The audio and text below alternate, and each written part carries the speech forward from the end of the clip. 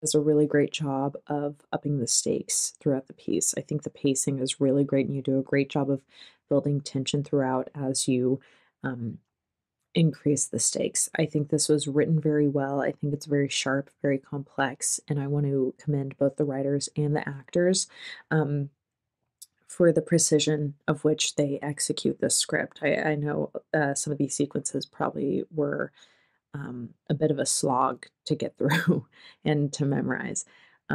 This was incredibly creative. I think you do a really great job with transitions and editing to keep that pace and keep it um, interesting and um, upbeat.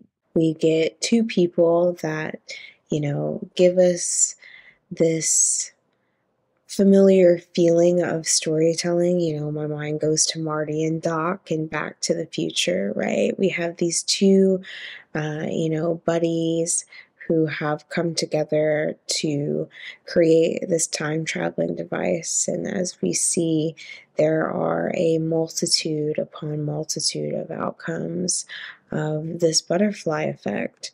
And so we get to see them build this device, build their friendship, and throughout these moments of time, we're really getting these really thought-provoking statements and conversations happening between the two characters that give you a really good scope of an understanding of not only the way that science works, but the way that humanity dives in and is connected to science.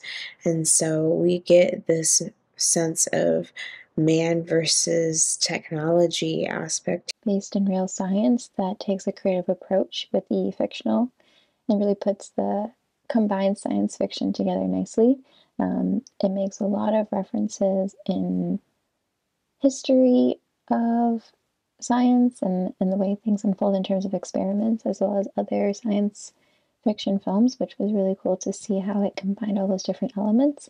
I particularly enjoyed the creativity with the props. I thought that was really creative and a nice touch. Wow, the writing is brilliant and compelling. So many references to science, literature, history, and religion.